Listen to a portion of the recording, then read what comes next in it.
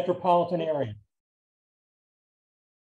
In the eastern part of the valley lies the city of Mesa, which is our destination for tonight's meeting.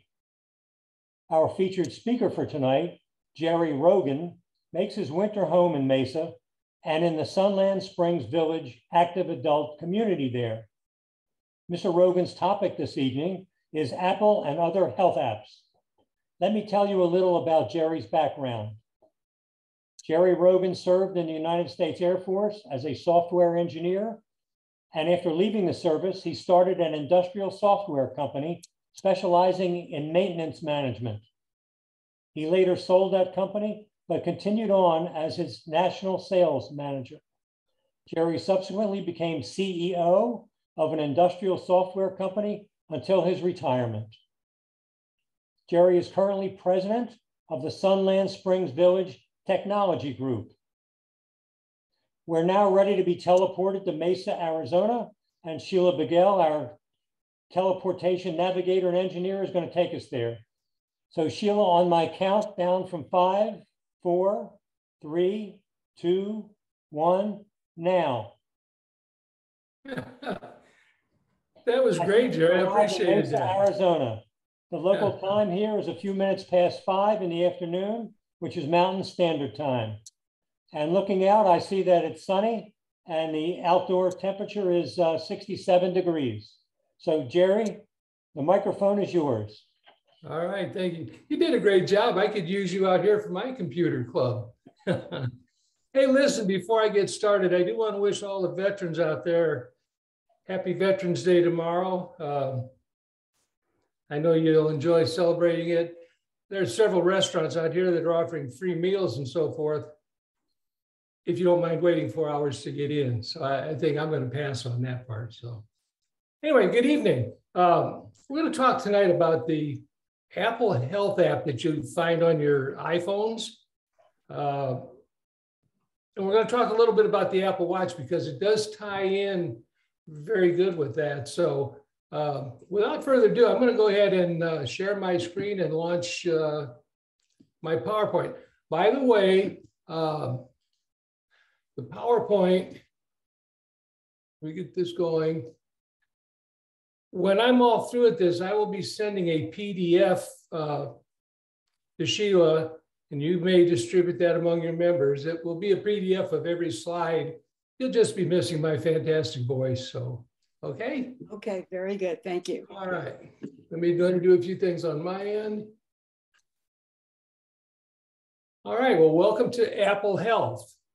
The Health app gathers health data from your iPhone, Apple Watch, and apps that you may already use, so you can see all of your progress in one place. It also does work with other watches besides the Apple Watch, so we're going to cover that.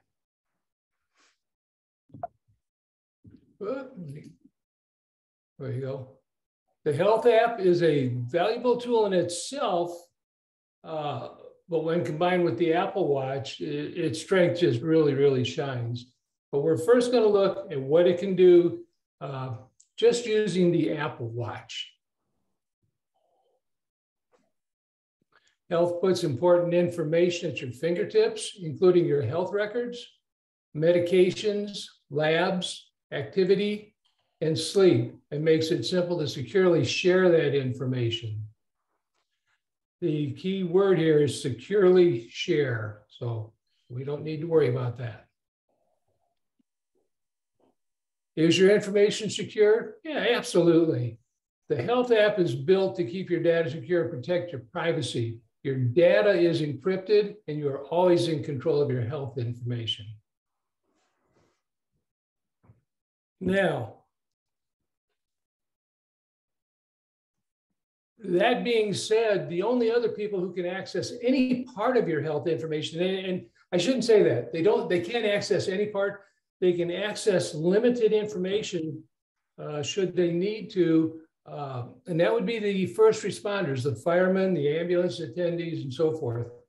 If you have an iPhone, even though it's locked, they can access certain information, but only that information. So if you look at the screen, you'll see I've got a Michael Cavan on there, gives his age, his medical condition, if he has any allergies and reactions, any medications he might be on, his blood type, his weight, his height, and emergency contacts. That's all the EMS people will be able to see. Now, they may be able to scroll up another screen if you've got a long list of medications and so forth. But basically, it's so they can administer whatever help they need if you're down on flat on your back or whatever may have happened. That is the only information that is shareable without them knowing your passwords or anything. And by the way, I'll talk about it later. Yeah, but you can get a list of your emergency contacts. For example, I've got my 2 children and my partner listed. They will all 3 be notified that something has happened to me should I be unconscious. What data can Apple Health track? Well, for beginners, they can track your activity, how far you've walked, how many steps, how many calories you've burned, all that physical sort of thing. You can track your body measurements. I get a kick out of this one, cycle tracking. I think most of us over 60, 65, 70, 75 in my case, we're not real interested in becoming pregnant, so cycle tracking doesn't mean anything to us. But it can also track hearing. And I found last night, I was playing cards with a group of people, and we were telling jokes and so forth. And I guess we must have got a little loud because my iPhone came up with a warning saying, you may need to put earplugs on, you're in a high noise area. So it warns you of things like that. There's hard things that are tracked, mindfulness, mobility, nutrition, respiratory. And if you look on the right, you can also track your sleep, any symptoms you might have, your vitals, and other data. That's a lot just on your phone. And I haven't figured it out yet, but for some reason, if I don't use my watch, I just use my phone and I set it on my charger at nighttime. For some reason, it knows when I get in bed, when I go to sleep, when I wake up, and when I get out of bed. I haven't figured that out yet, so. Okay, other things that will track are all of your records, your allergies, your clinical visits, your conditions, your immunizations, your lab results, medications, and procedures. And I find it interesting. I do use a fair number of these unconsciously.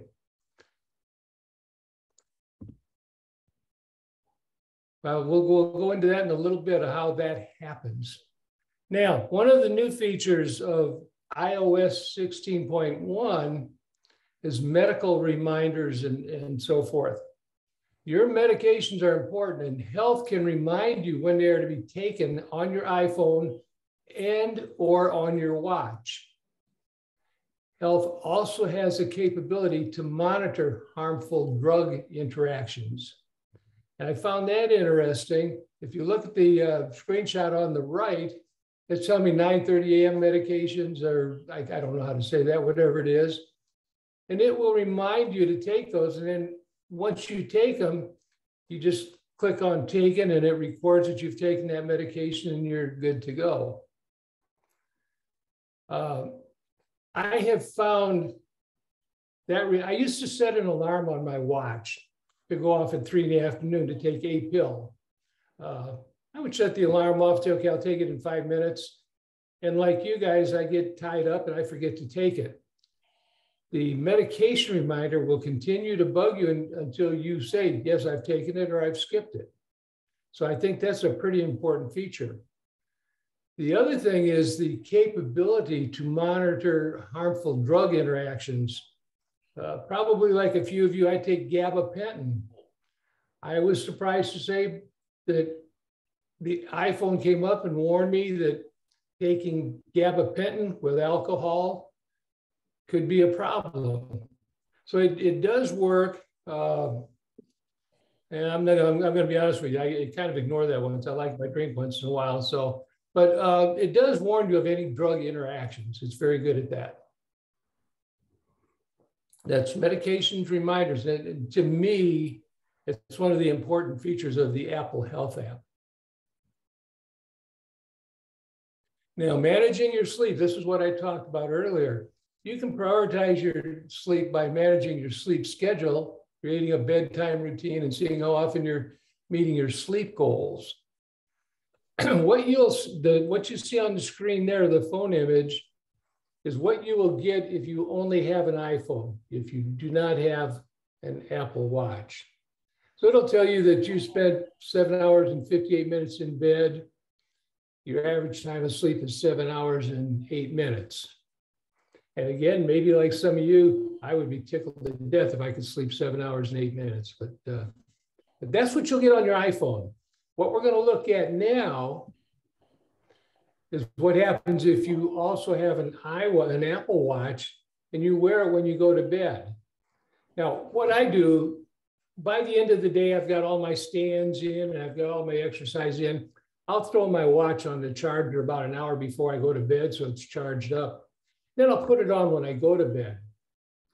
I wake up the next morning and I can look on my watch or on the iPhone and I can see how much deep sleep I've had, how much core sleep I've had, how much REM sleep I've had.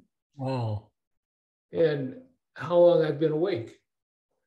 Now, REM, I guess, stands for rapid eye movement. I can't begin to tell you how the Apple Watch can determine when I'm blinking in my sleep or not, but it seems to be able to. I have found wearing my watch, and I don't wear it every night, but when I was wearing it regularly, yeah, I wake up in the morning and know whether I slept well or not. This kind of told me how many times I was awake or how many times I thought I was awake. I found that kind of valuable and helped me a little bit. So if you have the watch, you can get this detail. Without the watch, this is what you're going to get. Both can be valuable, especially if you have trouble sleeping. And I don't know too many folks, too many seniors who don't have some kind of sleeping problem. Okay, this one's a biggie as well. This is AFib history. If you've been diagnosed with atrial fibrillation, AFib history on the Apple Watch can estimate how frequently your heart is in AFib. And in the Health app, you can track lifestyle factors that may influence your condition. We're going to talk more about that in a little bit. But if you look at these two screens, if you've got the watch on, you'll get an AFib history, and it'll tell you over the last week, your heart rhythm showed signs of AFib 4% of the time. The previous week was also 4%. And if you look on the right, the iPhone screen, you can see how the iPhone Health app tracks AFib. So I think that's really critical for senior citizens to be able to track that unknowingly. I mean, you're not trying to track it. You're going to be notified if it detects AFib. So basically, you're in charge. When you share your information, you have complete control over what you share and the people and institutions you want to share it with. And you can make changes at any time.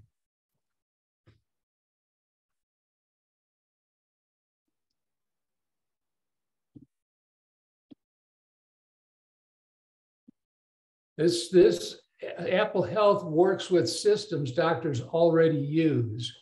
Using the record system, your healthcare team can already review data you share. Updated views will let providers see data for topics such as blood glucose, mobility, and all in one place. I happen to share my information. I'm in the Veteran Administration system of healthcare. So I've got a VA primary doctor, but I also have a civilian primary doctor. They both can share these records so that if I have labs at the VA, they will show up on the Apple Health app. Or if I go to my civilian doctor and have labs, my VA doctor can see that and he won't order new labs. If I have a medical procedure done, an unpleasant one, but I just recently had a colonoscopy by my civilian doctor or a civilian doctor. That almost immediately showed up on Apple Health, so my VA doctor knew what was done. So I think that type of sharing is extremely critical.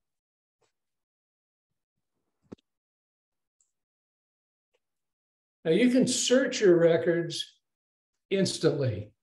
View a timeline of your health history that includes lab results, immunizations, medications, even if the data is from different health institutions. Again, we just talked about that. I find that really, really critical. I just went into Canada this summer and I had to show my all my COVID vaccinations I've had. I've had I think five shots now. I was able to bring that up on my phone and show them at the border, and they said, fine, that's all we need. So it's nice to have that information in your pocket, but it's also nice that it can be shared, because all of my shots haven't come from the same source, but yet they all have showed up on the Apple Health app.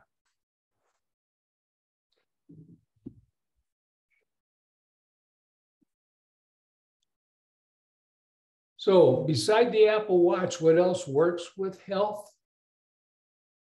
The Garmin Connect, the Polar Flow, the Howie Health, Samsung Health, not the Galaxy Watch 4. Withings HealthMate, Whoop, Amazfit, Upright Go-To Posture Trainer. And if you look to the right, you'll see also Fitbit can work with the Apple Health app. So the Apple Health app, you don't absolutely require the Apple Watch. I think that works the best, but I'm an Apple guy. But there are options. What other systems might you consider? The debate between buying an Apple Watch, a Samsung Galaxy Watch, or a Garmin watch starts and ends with what type of phone you use.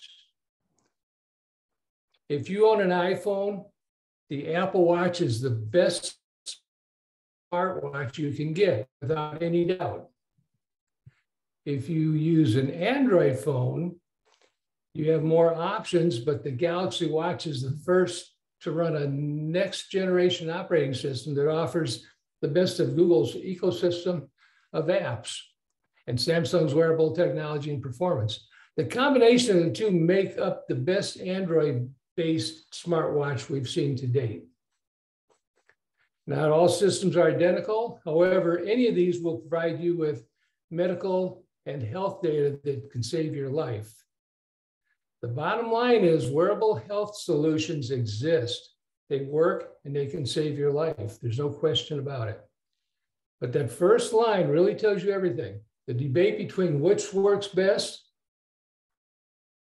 starts and ends with what type of phone you use. Now, let's take a look at the iPhone and Apple Watch integration. And one of the reasons I'm an Apple-only guy is because whether I'm on my Macintosh or my phone or my iPad or my watch, they are all constantly talking to each other. If you're a Samsung, an Android fan, and you're a Samsung fan, all those Samsung devices will talk to each other. And so it's critical to know that. Now, as you can see by this picture, this is my everyday watch face on the Apple Watch. And as you may or may not know, I can go to my Apple Watch and I can swipe left to right or right to left, and I can change these watch faces as I want. This is my everyday watch face. On this watch face, and I don't think you can see my pointer, but you'll see messages. It's that little green circle. Below that is ECG, EKG. Below that, weather. To the right of weather is activity. Above that is heart rate. And above that is calendar. These things are all, and I don't know where this name came from either, but they're called complications. And these are the ones that I find most important to me. Touching the activity icon in the lower right side of my watch screen, I can select from a number of activities: indoor, outdoor walk, golf, dance, outdoor cycle, and that means bicycle, not motorcycle, elliptical training, hiking, indoor, outdoor run. I don't do that either. Stair stepper, rower, and many other activities, with the results being sent directly from your watch to the Apple Health app. So it keeps track of the activity that you perform. I don't even know how many different activities there are. I think there's well over 100 now. The ones I use are indoor, outdoor walk, golf, dance, and outdoor cycle. Those are the only ones I use. But it'll keep track. And if you look on the center, you'll see this red, blue, and green circles. One of them is for move. The red one is for move, so how many calories you burn in a day. The green one is for the amount of exercise you got. And the kind of bluish one in the center is how many times you stood up during the day, how many hours you stood up. I happen to have watched that for 12 hours. So once 12 hours, I did that.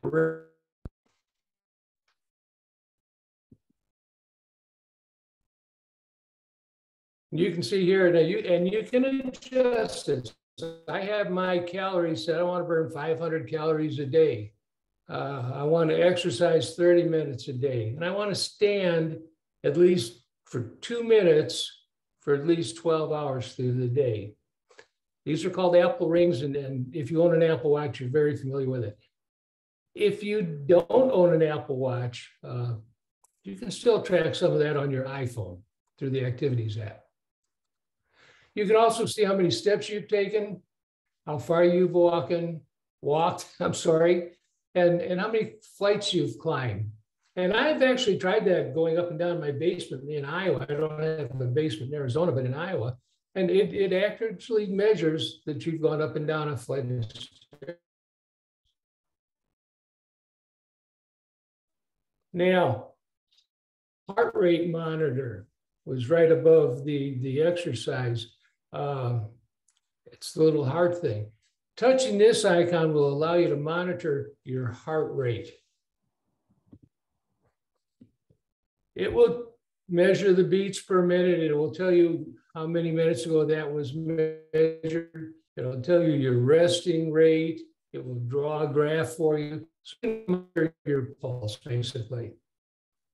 When I'm out riding my bicycle in Iowa, especially, it's very hilly along the Mississippi River. If I feel like my pulse is getting too high, I will actually stop on the top of a hill or something and watch my heart monitor and wait until it comes down a little bit so I know that I can safely continue. I don't ride a bike to kill myself. I ride a bike for good exercise. So that's the way the heart monitor works. You just tap it. It will automatically start measuring your pulse. And I think it's a great health monitoring tool.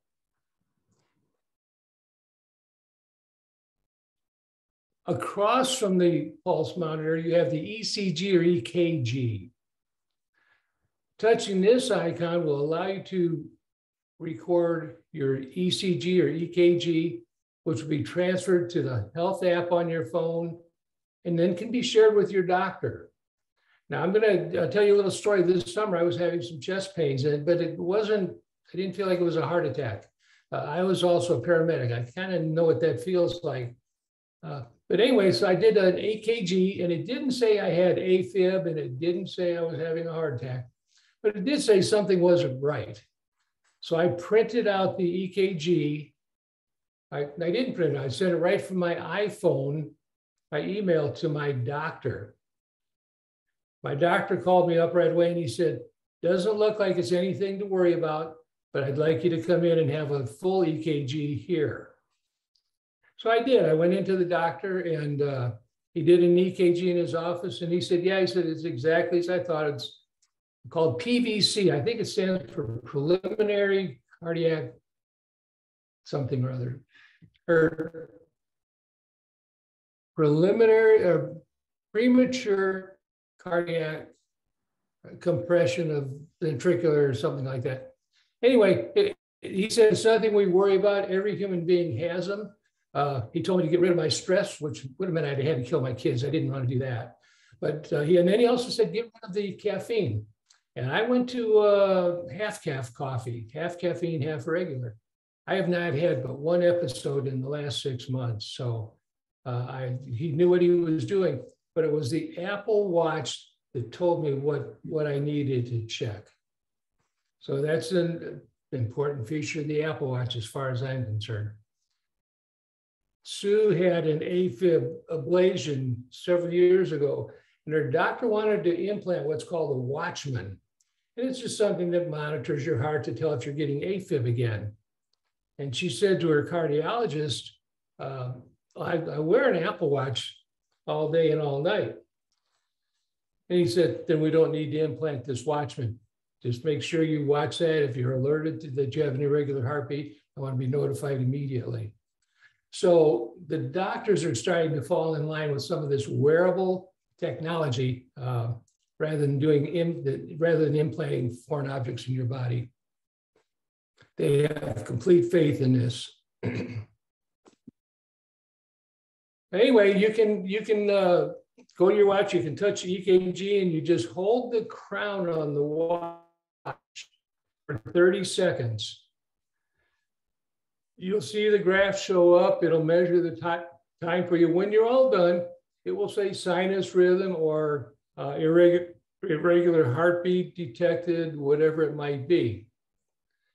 In this case, it shows sinus rhythm. The ECG does not show signs of atrial fibrillation, and you breathe a sigh of relief and you go on and finish watching your TV show. But this is an important feature of the iPhone or the iWatch. And again, once you do it on your watch, it gets transmitted to the Apple Health app on your iPhone. And from that point, you can print it out. You can transmit it to your physician, whatever you want to do. And just to be clear, the ECG that the Apple Watch does is not one that's done with all of the various monitors that they may use when they do an EKG in the hospital. It is a preliminary detection tool. And if something shows up, you will more than likely go to either to the hospital or to the doctor to have a full EKG workup done.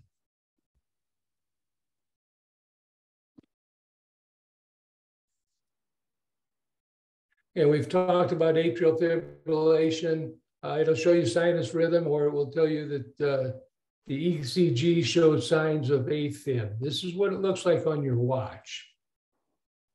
But you are notified, and hopefully you'll take some action on that notification. Another biggie for us seniors, fall detection. One of Apple's features that seniors should not. If you have fallen, your watch will come up and say, it looks like you've taken a hard fall. Do you need emergency SOS services? Or there's another button that says, I fell, but I'm okay. And another button that says, I did not fall. First of all, if you don't touch any of these buttons because you're passed out, I believe it's within 30 or 60 seconds, Apple will call emergency services and send them directly to your location. That's the same thing that will happen if you touch the SOS emergency button. Now, I haven't fallen, but like I would drop a bag of mulch by a tree, and then I would kind of fall to my knees so I could spread the mulch. I have gotten this message on my phone. I simply tap, I fell, but I'm okay, or I did not fall, and that's the end of it. So again, if you touch the SOS button, or if you don't touch any of the buttons, EMS is going to show up at your location, whether you want them to or not.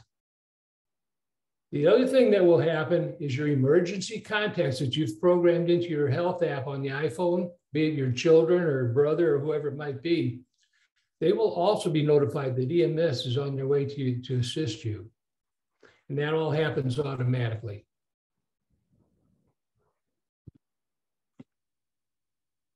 Okay, one of the newer features, again, this depends on what series Apple Watch you have. I believe this started on the Series 7 watch, but you can test your blood oxygen. It's another Apple's features that seniors shouldn't overlook. How to take your blood ox measurement? You make sure your watch is on fairly snug on your wrist. You open the blood oxygen app on your watch. You sit still, make sure your wrist is flat on with the Apple Watch facing up, and you just keep your arm steady for 15 seconds. Wait, the measurement takes 15 seconds. At the end of it, you'll receive the results. Tap done. As shown here, it'll say your blood ox is 98%. You say, well, that's great. Hit done and it's over with. Again, another very useful tool, especially for those of you who may be on oxygen or may have a tendency to have your blood ox drop a little bit. Very critical. Now, some of the other watches, while I'm on this, some of the other watches that are out there, I understand Samsung can even do blood pressure now, and Apple can't do that yet. There are some things Apple does that Samsung can't, some things Samsung does that vice versa. I think one of them, somebody told me the Samsung watch can now do blood pressures. Not super accurately, but it does do them to give you an idea what's going on. Okay. One very important thing to remember, when you complete any of the medical tests, pulse, ECG, EKG, or blood ox, the results are sent to the Apple Health app on your phone. You will have a permanent record for your info, and this can then be shared with your physician. As a matter of fact, much of your activity is also shared with your health application. Additional Apple Watch features, it's a phone. It makes me feel like Dick Tracy every time I talk to somebody on my phone, and I happen to do it regularly. It can duplicate your phone notifications. It has emergency SOS should you need that. You can have audiobooks, contacts, world clock, email, photos, sleep monitor, weather, stock monitor, a tip calculator, podcasts, and just so many more things. When you buy these things, I always tell people, I'm not buying a watch, I'm buying a computer that happens to tell time. So whether you're buying the Samsung or the Fitbit or the Apple Watch, you really are buying a computer.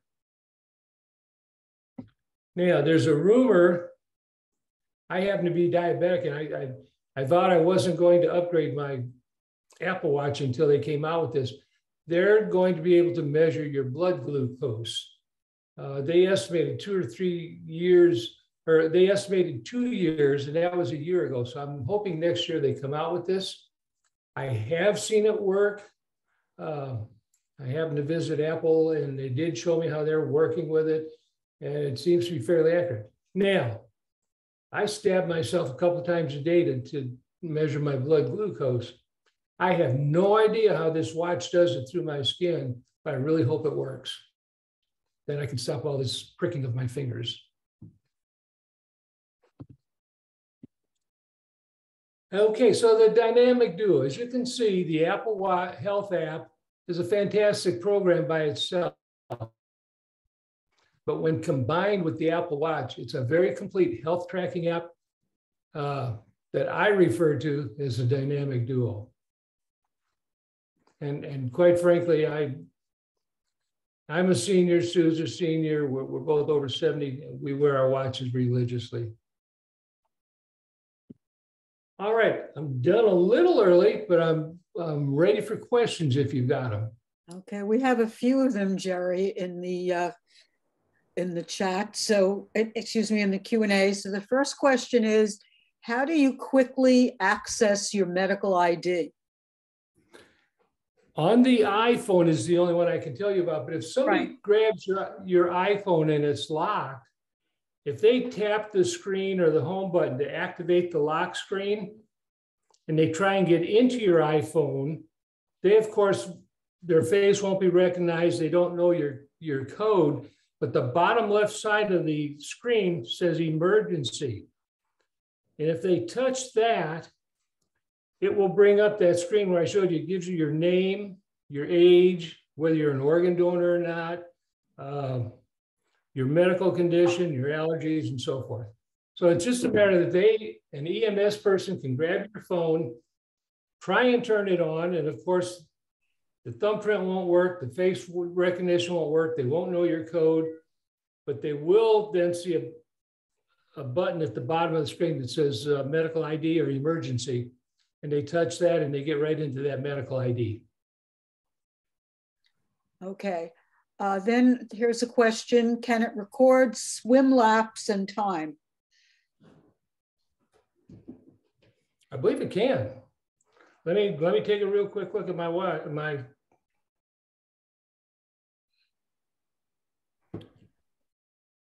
I believe it can. Let's go on to the next question.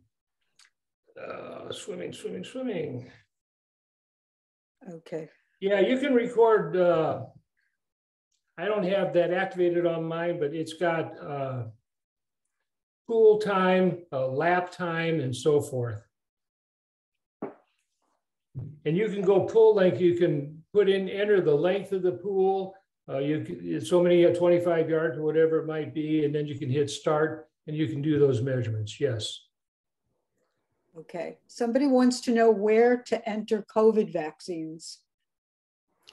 Actually, when you get the COVID vaccine, if you're sharing your data with your physician, he'll post it for you and it'll just show up under immunizations.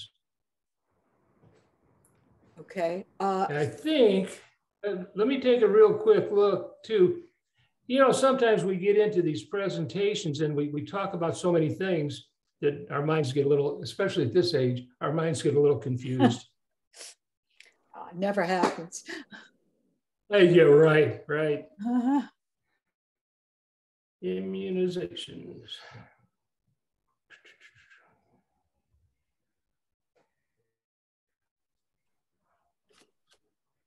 Yeah, I'm looking at my immunizations and they're all automatically put in by my primary physician who gets the information from the drugstore or the library or wherever I've gotten those shots. In fact, I just had my third booster shot 2 weeks ago, and it's already posted in here that I've had it. Okay. Okay, somebody has raised their hand. Jackie, I'm going to allow you to talk. Okay, Jackie, what's your question? Okay, you had mentioned something before about the Watchman, and you said something about it that was not true. You said that your wife was told she didn't need a Watchman because she has the watch or the phone or whatever. The Watchman stops you from having a stroke, and that has nothing to do with the phone or the watch. What your wife probably was told that she didn't need to have was a loop recorder. The loop recorder would do the same thing as for the as the watch and the phone, as far as the atrial fibrillation. I mean, that's why I got my watch, was because I used to get atrial fibrillations. But I do have a Watchman also, and that stops you from having a stroke. So anyone, I just didn't want people to think that, having the watch is sufficient if they really have a major problem with atrial fibrillations. All right, well, thank you for that. She was told that about 2 or 3 years ago. So yeah, thank you for that update. You're welcome. Okay, somebody just put a comment in saying that a low heart rate reading, inconclusive EKG sent me to the doctor. And he was then, this is an anonymous person, was then rushed to the hospital for an emergency pacemaker. So the watch effectively saved this person's life. So yes. It was a comment. And I believe that's what my watch said too when I had that PVC. It said inconclusive EKG. And that startled me, and I immediately emailed that EKG or ECG to my doctor, and he had me come right in. Okay. I don't see any other questions. Does anybody else have a question? You can type it into the chat, or you can raise your hand and I'll allow you to ask it. I don't see anybody else besides, oh wait, Barbara. Okay, let me allow Barbara to talk. Okay. Hold on. Okay, Barbara, go ahead. I understand how an emergency medical can get the information from my health app. But if I just wanted to update something, how do I get it quickly without turning my phone over? Well, you can, do you have the phone in your hand, you're saying? Yes. Okay, you can go right into the Apple Health app and go and just hit on browse or whatever. And you can go into any of the various categories and change whatever you want to change. I shouldn't say change whatever you want to change, but that's where you can enter certain information. And then it will appear in the emergency piece if EMS needs it? Correct. Correct. Okay. You'll go into you'll go into the Apple Health app. Click on the top right corner, which says, I guess it's just your picture. And at that point, you can put in health details, medical ID, and that's where you enter all of this information. And you can go in and change that information. For example, if your medications change, you hit edit and go in and change it. You're the one who controls what goes into your medical ID. Nobody else controls that. Oh, I see what you're saying. It's the medic. Okay, now I see where it is. Okay, thank you. Next question. You said that your primary physician gets the information from where you took the inoculation, and that goes directly to your phone? Yes. I have my health app. I have my health app shared between the Veterans Administration and between we have a thing, it's an app called My Chart, and the doctors put their information into there, and it all gets compiled and put on your Apple Health app. Thank you. So for example, I had to go to a doctor other than my primary care, again, unpleasant subject, but for a colonoscopy a few months ago. When that doctor that did the colonoscopy reported back to my personal physician or my primary physician, he then posted it on the shared record and it became part of my Apple Health record. Thank you. Mm-hmm. While you were just talking about entering information, I was looking at my health app, and you can connect different accounts to it. Like I go to Dr. Figuera, which a lot of people here go to her, and she's with NYU Langone Health. And if you can connect that account, and then all that information will appear there, anything that they've entered there. They have all kinds of hospitals and doctors that you can find to connect with your app. That's exactly right. I actually have my VA primary physician, my primary civilian, and I also have my local hospital sharing my records. So yeah, you can share with as many people as you like, and you can decide what you want shared. And I think, if we think about this has all come about in the last few years. As we go forward, things are developing so fast that I'm really sold on wearable technology. I don't know if any of you have ever heard of Ron Brown, Dr. Ron Brown. He runs a web show called Tech for Senior, and he's talked about wearable technology, and he and I have spoken several times. It's just a thing of the future. As we go forward with the next release of Apple's iOS, there'll be more changes that will be enhancements to what we can do.